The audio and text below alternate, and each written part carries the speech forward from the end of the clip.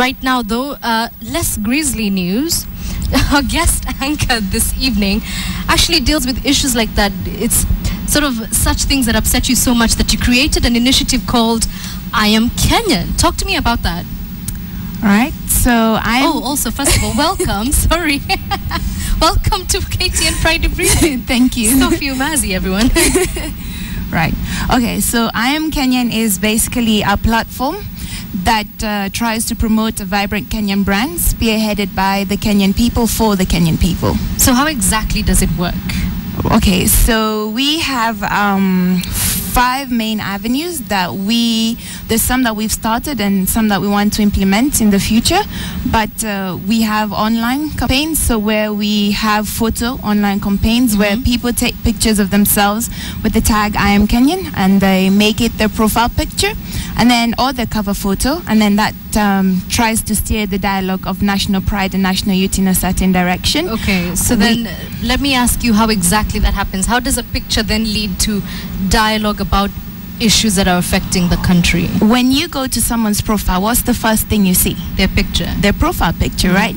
And if you see someone with with the tag, now with the statement, if a profile picture has a statement, I am Kenyan, then that, has been able to lead people to try and think about, okay, what is I am Kenyan? They ask guys, why are you putting that you're Kenyan? We already know that you're Kenyan. And then, it starts a dialogue, steering things in a certain direction. Okay, so why did you do this? You're 20 years old. You could be out having fun. Dyeing your hair different colors. Why? Why did you decide to do this? I'm 19, turning 20. 19, turning 20. Yes. Oh, my goodness. Why did I do this? Personally, because I love my country. I see the potential that my country has. And one thing that when I Am Kenyan began in 2012, I was in South Africa studying at the African Leadership Academy. And there I started receiving tips on my Facebook and reading various political analyses about the speculation of having another sporadic violence in 2013 like we saw in 2007. And so I thought to myself, I cannot let this happen again. Yeah. And so I personally am a very vain person. I love changing my profile picture literally every day. And, I thought to myself, why don't I change my profile picture with a purpose? Because literally the only tool that I could easily control was social media to me when I was in South Africa. And so I called on people from all over the world to stand up for peace in a certain part of the country and to, got people talking by, sharing their profile pictures with the tag I Am Kenyan. Okay, but it's become more than pictures. I mean, we're seeing in our screens right now some pictures of some not runs, but forums where people have come together and walks. Yes. How did it progress from that? So, I was on social media. It went viral in 4 days. We collected about 4,000 pictures globally in 4 days. 4 days. Yes. And then we had a hit of 8 million in about 6 months. And so, but then when I was in South Africa, I then ended up finishing school and coming back to Kenya for the holiday. And when I got on ground, I realized that not everyone has access to social media. So how do I take the same message and package it so that it's appreciated and received well by people on ground? Yeah. And so what we started doing is we used various forms from art to peace marches, peace forums, dance. So are those what we're seeing when people hold up this is part of the forums that you're talking about? Yes. Okay. And so we just started spreading the message through various forms. We would go to people and interact with youth leaders, and they would tell us what are the most popular things that people like to do in various areas, and then use those platforms to spread the message of peace and still had people take I Am Kenyan pictures. So what has the impact been so far, apart from people taking really beautiful pictures that are conversation pieces? The impact is that the dialogue we have seen some form of shift in dialogue, especially on social media, which is where we really are able to not control but to assess to a certain extent. And with the hashtag I Am Kenyan, for instance, on Twitter, we're able to see various interactions with people and how people are responding to the message.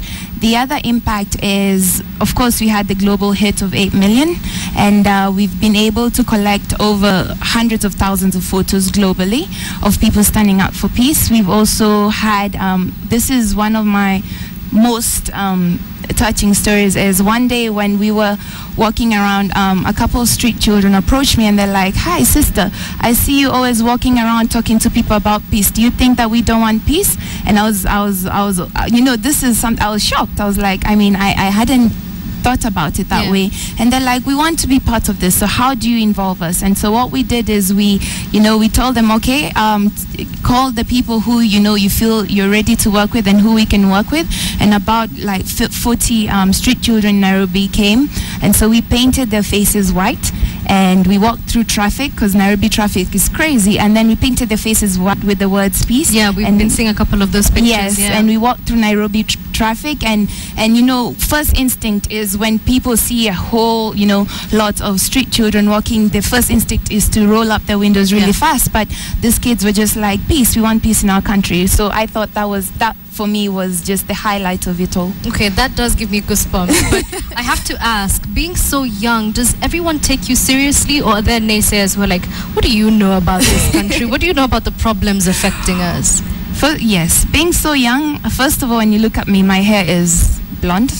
I have a mohawk and so first instinct, people are like, who is coming into my office? And then the minute I start talking, then they start listening, and actually the reception has been a mix, but majorly very positive, and people actually are taking note of what I'm talking about. When people ask me what do I know about my country, first of all, I'm an international politics major. So Kenya is one of my... Let's not even talk about your triple major right now, because we do have people's attention, as you said. Right. Why don't we take the story and then continue with this conversation sure. later? No problem. Okay, so the camera to look at is 2, and then all you have to do is introduce yourself and read the story. It's actually very fitting for the story you've just told us. All right. Hi, my name is Sophie Umazi, and I will be reading for you this story. The recent wave of insecurity in the country has been a great concern amongst Kenyans of all ages. But what's interesting is that some children also understand that the country's security has left a lot to be desired. A group of children between the ages of 10 and 12 at a primary school in Turkana County have decided that they will prepare early to defend this country. Here's the story. Meet the young scouts of St. Patrick's Primary School in Lomida, Turkana County. These young boys are passionate about being military men in future, and it is this drive that makes them train daily without relenting. Their young commander, 12-year-old Shadrach Amodoi, takes his training very seriously. He has been leading the troop for the last 3 years. Tukikosa na mchapa alafu saa zile tukimaliza napeleka kwa nyumba moja mkuka shule alafu namfundisha vizuri. Na mtu hapo kumchapa wanake hao wote nsezi yako hawezi kugeukia wakutandike. Hao wako na heshima sana kwangu. What makes this scouts group stand out from other scouts across the country is the fact that these boys have a plan for the future. Watu wanataka kuwa jeshi ili tusikizane pamoja ili tufanye kazi na wenzetu hapa. Just like his leader, the deputy commander of this scout group is focused on creating a secure future after hearing tales of violence and sometimes witnessing several incidents of cattle rustling. Mimi nikiwa mkubwa nataka kuwa mwanajeshi kwa sababu hapa adui wanakujanga kila siku na kutuangamiza. Lakini baba zetu walikufa wengine basi wako. Whether or not Shadrach and his troops will see through their dream of protecting the country in future, they are keeping their minds focused on their training. They want to be ready and strong if and when that chance comes to them in future. Najma Ismail, KTN Friday Briefing. How do you think you did as an anchor? I don't know. Should people tell us? Yeah, people should tell us on Twitter using the hashtag Friday Briefing. And also what you think of I Am Kenya. We're constantly complaining about what's not going right, but what are you doing? Sophie is telling us, and she's also going to hand us over to Bonnie Tunya. Right. All right. So, introduce him. Okay. So up next we will have Bonnie Tunya, who will take us through the business briefing of today.